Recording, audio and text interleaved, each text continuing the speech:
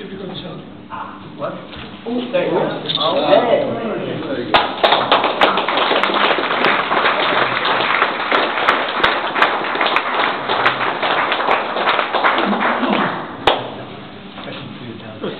What's that?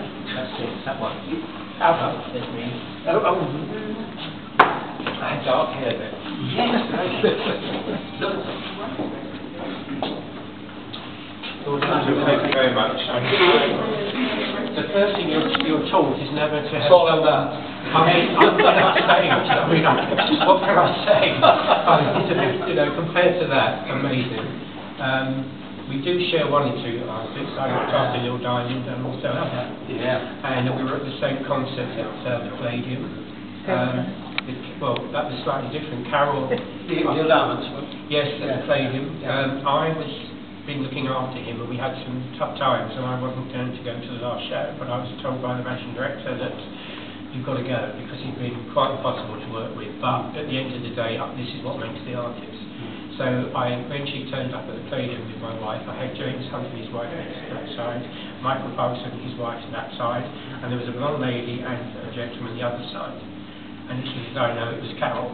So we had a three-way joint. 20 years later when we met. And then we met 20 years later.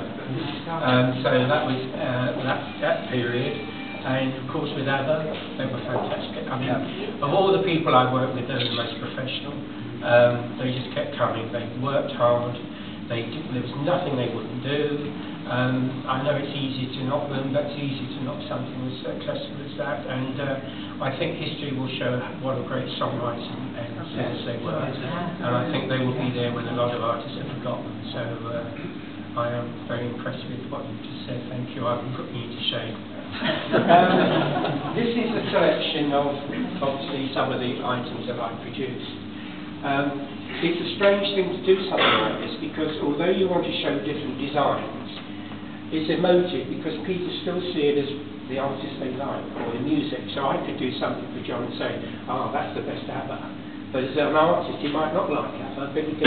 So what I've tried to do is give a different contrast of various types of music so there's something for everybody. It may not be the best design.